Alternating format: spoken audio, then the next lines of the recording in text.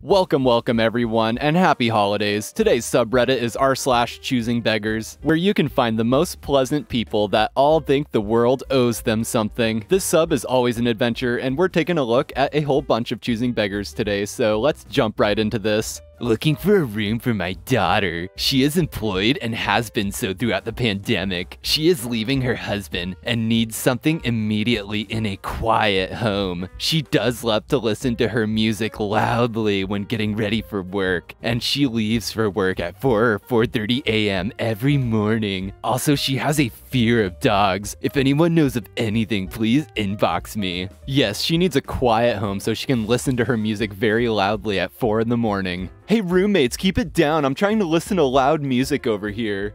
On a Facebook group where people give away unwanted items for free for people who need them. Looking for genuine AirPod Pros. Must have receipt to price they are genuine. Yes, I need earbuds, but I'll only accept the most overpriced ones on the market, and they have to be free with proof of purchase, or else I'm not interested. Hi, I wanted to commission you, but your prices are too high for me. I'm a student. Can you change them? Howdy, as much as I'd like to do that and understand how tough it is being a student, I can't change the prices. I feel that they're justifiable, but I can point you in the direction of artists within your budget if you'd like. Change them. Nobody is going to pay for those effing prices for your trash. You're deluded if you think anybody is going to. Better yet, they aren't worth money at all. Your art sucks. You can blame the algorithm all you effing want, but in reality, nobody likes your effing art. Hello? I want a drawing.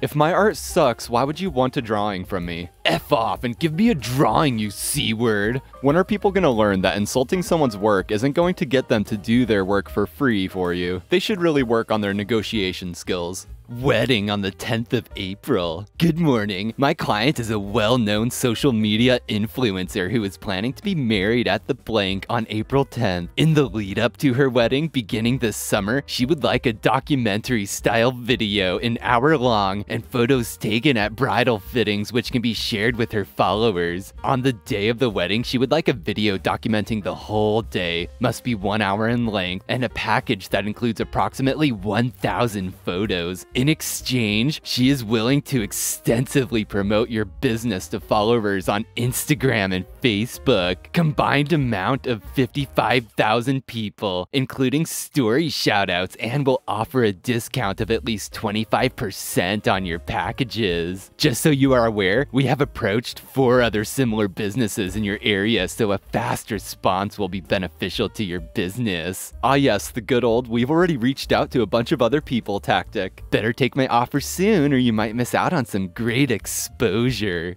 An Insta-famous cyclist was giving away a bunch of bikes to kids for Christmas. I'll try, I already got kids picked out. No worries, thank you for doing good for those kids. He's a 5'8", just in case you do, so you know he's a tall child. So you are from Brooklyn, New York to Miami, and you couldn't even try to give my baby a bike, wow, and you're supposed to be helping out the homeless, or helping out the needy children, and through the domestic violence that I had to flee, actually Florida, otherwise I would be dead and won't be able to take care of my son. You couldn't even spare a bike just to make a child who I can't even give anything to right now because I just got here. Merry Christmas. What bothers me most about this is this person's lack of punctuation. You know, a period or a comma wouldn't hurt ya. Got scammed for $155 by a choosing beggar who charged back 4 months after keeping the painting. Did you charge back? No. Why would you do that? Sends proof. I didn't like it. Yes, you did. You said "so cute," exactly like I asked. Thanks so much, babe. I can send you the screenshot. It's literally right up there. Okay, I will be blocking you if you don't stop harassing me. What? Blocking me for harassing you? You scammed me for my work. You asked me to change the entire idea of the painting at least 4 times, and I still restarted with a whole new picture that you were indecisive about again and again. You want a huge canvas. You wanted me to paint your stupid, ugly family. I spent all the money on the paints and spent a whole week and a half on it. And now you're suddenly charging me back for the whole thing even after you said you liked it? You even posted it. You're charging me back that too, 4 months after the painting has been sitting in your home? This doesn't look like a I didn't like it. Excuse me, I'll be reporting you. Take your stupid painting, I'll ship it back to you. I want a refund. A refund after you already got the money? Yep, send me the $155 and I'll send you back the money. What is wrong with you? Okay, this person is literal scum. Being a choosing beggar toward a multi-million-dollar franchise, okay, whatever. But scamming a freelance artist for their work? That is just about as low as you can get. Most of these artists barely make anything compared to the amount of time and effort they actually put into their work. That's just disgusting. I know it's a rule for a lot of these subs to have to hide these people's identities, but for some of these, I wish people would be able to show their identities because some of these people deserve to be doxxed. I say reveal their identities and let the internet come after them. Then maybe they would actually learn their lesson. My old boss got rear-ended in traffic on a major city freeway. The guys in the car asked for $200 and they would forget about it. No way, you hit me, boss replied. Okay, $100, they responded. $50? When the police showed up, they were arrested for driving a stolen car. Let me get this straight, these people stole a car, got in a wreck with said car when they were at fault in the wreck, demanded money from them to pay for the damages of the car that they stole, stuck around after waiting for the police to show up, and then getting arrested for said stolen car. Genius of the year goes to this guy. If any of you ever feel like you might not be doing too well in life, just remember the choices of this beautiful person right here. People are angry that they can't get Cyberpunk 2077 refund and still keep the game. In the midst of a heartbreaking launch, there are now gamers who are angry that they can't get a full refund and still keep Cyberpunk 2077. This game is trash. Give me a refund. Okay, give the game back. What? I want to keep it though and keep playing.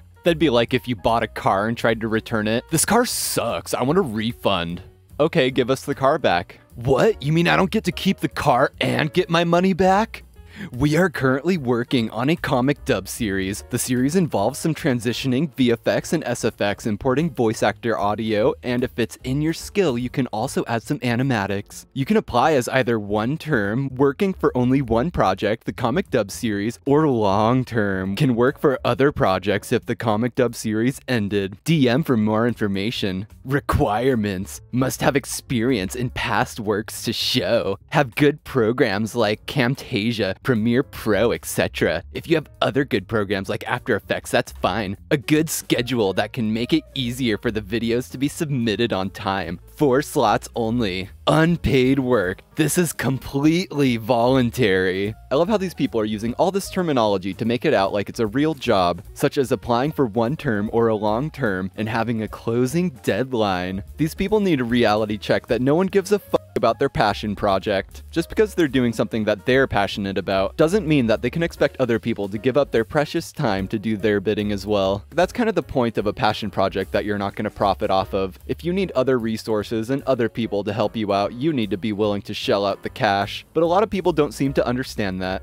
Hello, girly. Just freaked out about your Facebook post on Harry Potter. Would you be willing to sell me a journal and necklace for Christmas gift for her? We are at work and she's telling us how crafty and talented you are. Aw, how sweet. I would love to do a custom order. The journal is one of a kind, so if I were to make another one, the cover would be a bit different if you're okay with that. I have several covers you could choose from. That's fine. You choose. I know nothing about Harry Potter. She is so excited about necklace. Thanks in advance. Awesome, I'll get started on them. The necklace would be $10 and the journal would be $30 since that will take a while to make. Is that okay? Absolutely fine. I'll pay you in cash. Buy the girls something cute. Perfect, I will. The journal is finished. Awesome. Love the blue. Glad you like it. The necklace will be done in a couple days. I kept forgetting to tell you that everything is finished. Perfect. How would you like me to pick them up? Total price? What about one night this week? Blank can drive me over and I'll just pick it up real quick. Total price is $40. I can probably drop them off sometime next week. I'll need to get groceries and I love Walmart pickup. Perfect then, just let me know the date and time. Okay, will do. It'll probably be Wednesday. Sounds good.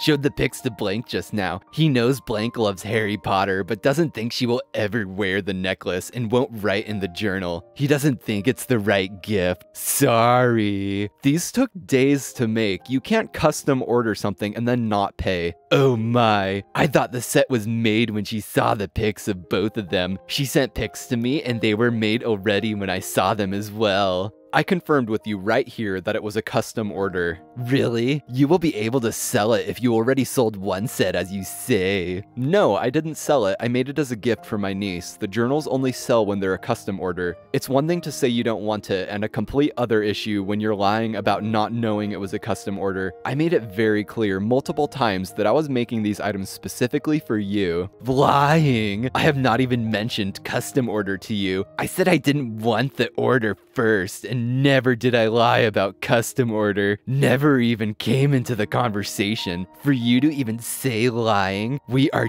done texting. Have a nice holiday with family and friends. I was specifically making these items for you. That is called a custom order. Go back and read the messages and explain to me how you didn't understand that these weren't already made. I confirmed the journal with you to make sure you liked the cover. I went on to tell you that I was still working on the necklace. All of our correspondence supports that I didn't already have these items made. I just absolutely don't understand how that wasn't clear, which is why I used the word lying. Sorry if that was too harsh. Man, that sucks. This person totally got their time absolutely wasted. I'd be legitimately pissed if I was this person. And that was r/ChoosingBeggars. I hope you enjoyed. Feel free to drop a like if you did, and subscribe for more Reddit videos. Thanks for watching. Peace and love to you all, and I'll catch you next time.